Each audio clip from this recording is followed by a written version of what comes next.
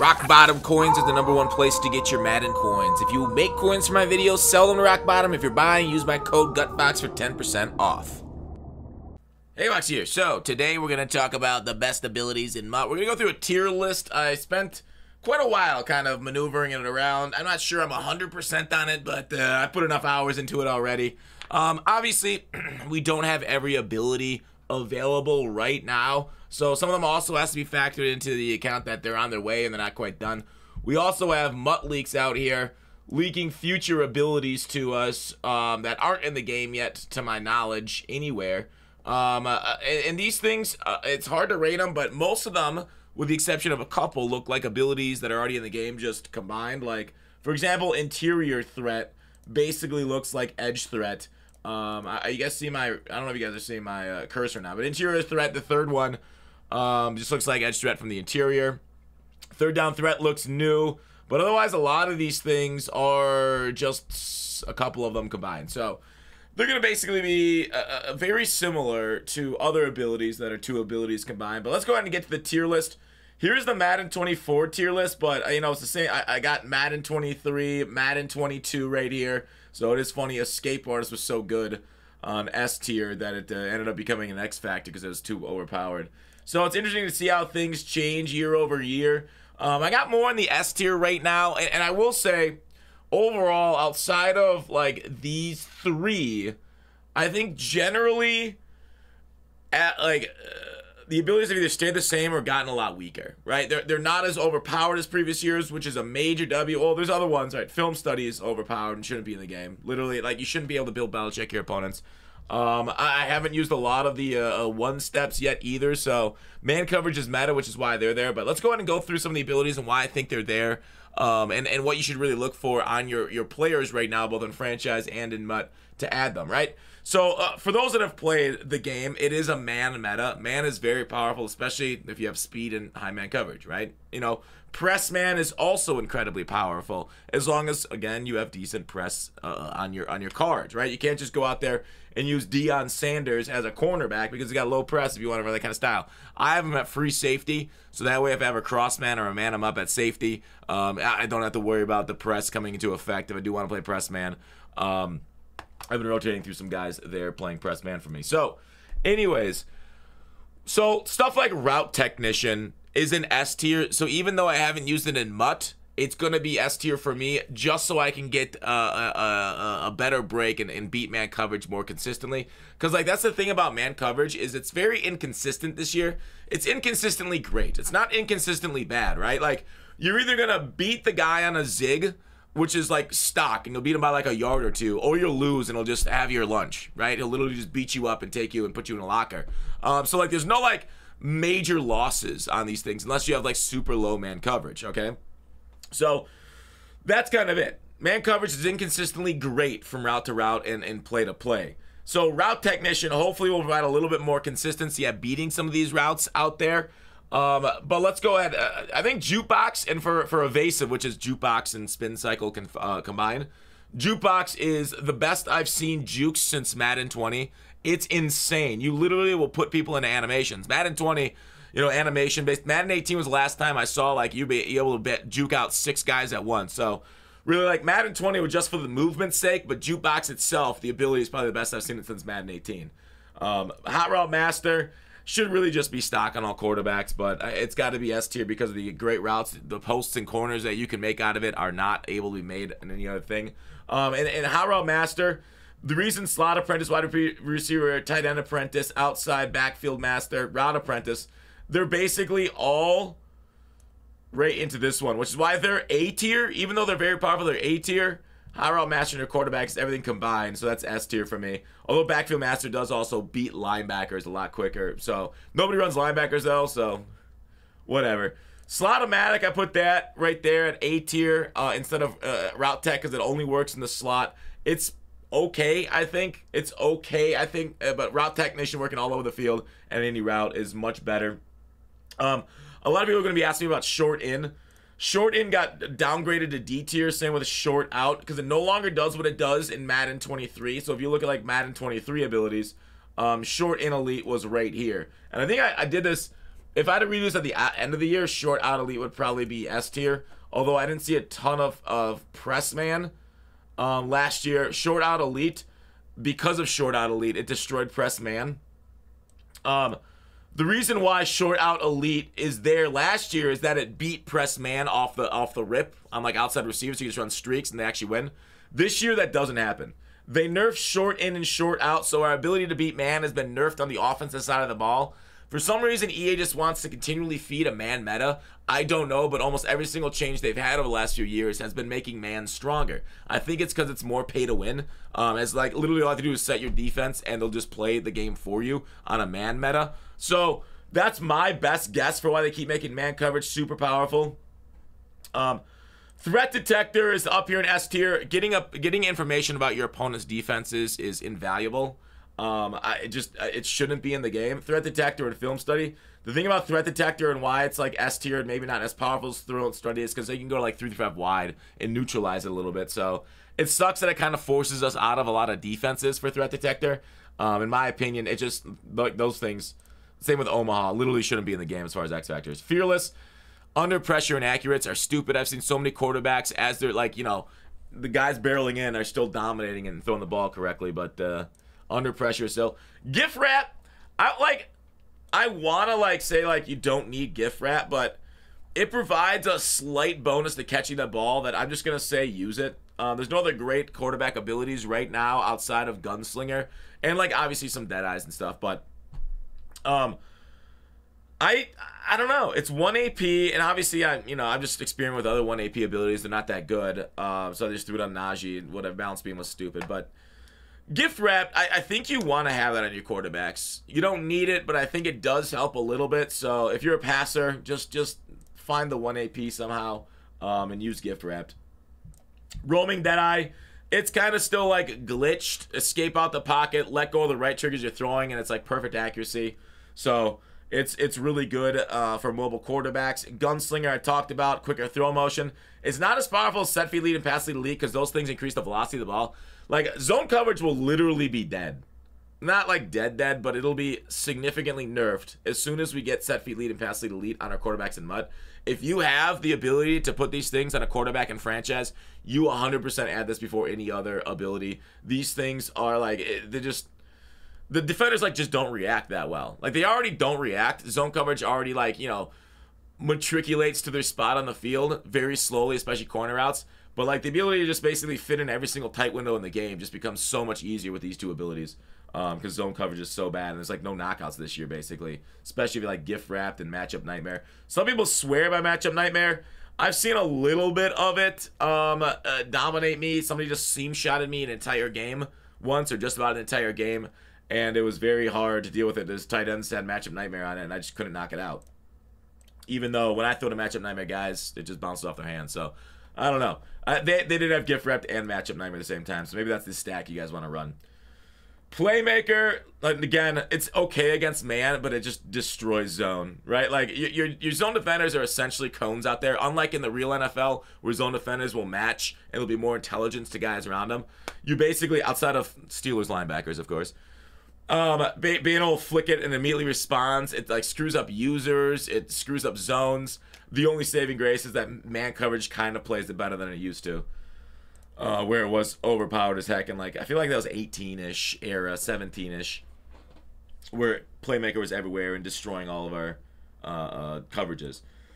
The apprentices we talked about, Slot-O-Matic, identifier. The more information, the better. It's an A tier for me. If you have 2 AP that you don't need, throw it on identifier, and then your opponent really can't surprise you. Now, a lot of opponents will just be like they'll just stick on one player the whole game, right? Those opponents, identifier basically does nothing about. But some opponents will shift, right? They'll like use their CB, or like they'll jump on their D-line for a rep to try and surprise you. And having that ability to see where your opponent is taking away, right? And seeing which user linebacker they're on the right side or left side is very important, because it allows you to attack differently and know what's going to be covered essentially based off where they are. So information is king in a game where like people base align to give you as little information as possible. Long range Deadeye. Similar to roaming Deadeye, throwing the ball with perfect accuracy. I think it was more important a few weeks ago before we had our quarterbacks now that can actually pass the ball effectively, like Terry Bradshaw and some of the higher accuracy dudes.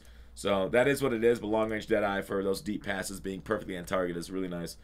RB Apprentice, very similar. They're just apprentices. I like the extra ability routes that I have. Mid and elite, I throw a lot of post patterns. And post patterns are generally thrown into coverage, so mid and elite actually helping with the catching. I know some people said it helps on route breaks. I haven't really seen that as much, but mid and elite, I put it in A tier just because I use it. I'm like, you know what? And actually, I kind of like hanging on to those balls. It's not, you can't high point and hang on to them. I've dropped a ball. Mid and elite's lit up, and it was a high point. You dropped it, so it's not like everything's gonna work your way from mid in, but I like it enough to put it in A tier as my only, in or out elite ability. Deep out elite, I feel like is too inconsistent this year. Somebody may be able to prove me wrong as far as the catching abilities on it. Otherwise, a lot of these things are very scheme dependent. Honorary lineman's great for a runner, useless for a passer. Great for a runner. Same with nasty streak. If you pull guards in some sort of power scheme and some sort of screen scheme, like I really like screen protector, but screens, like the problem with screen protector is it's really good when they connect. The issue is your running back sometimes runs into the line. It kind of gets messed up. Users will take a look and they'll be able to track your screens. Sometimes the D-line just plays well enough to shut down your screen. I couldn't, even though it's really effective when it works, it's too inconsistent to really utilize as a main portion of your scheme. Like jukebox is every play, the ball's in your guys' hands, and you're making ankles break. Okay, so that's what they're doing, like an S tier and C tier, even though it's effective. The ability of it, armbar, bruiser, bulldozer. I like bruiser because it's combined bulldozer, armbar. I feel like power moves are really good this year for gaining a few extra yards. But you're gonna slow down enough with them that jukebox where you barely slow down, the pursuit can't catch you as fast. Is why jukebox is better in my opinion. You can beat more people with jukebox. You can't really bruiser through a few people unless animation problems hit your opponent. So that's kind of. I'm not gonna go through too much of them. Human joystick, I want to point out, if you're on old gen, is S tier. Human joystick still insane on old gen to my knowledge, but on next gen it's not really effective. It's okay, I think. Not with it.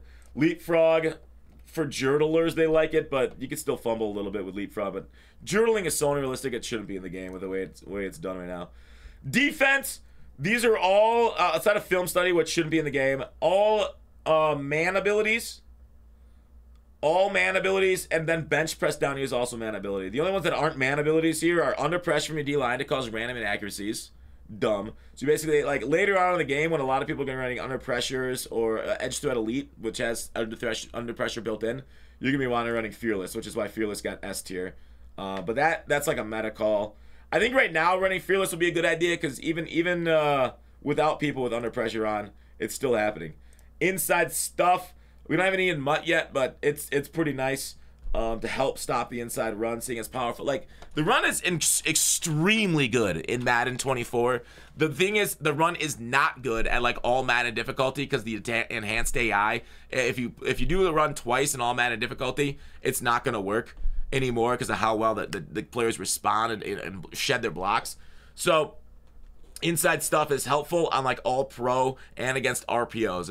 The problem with RPOs is they're RPO stretches. There's not a whole lot of RPO dives. There's a ton of RPO glitches in the game right now because EA is bad at coding.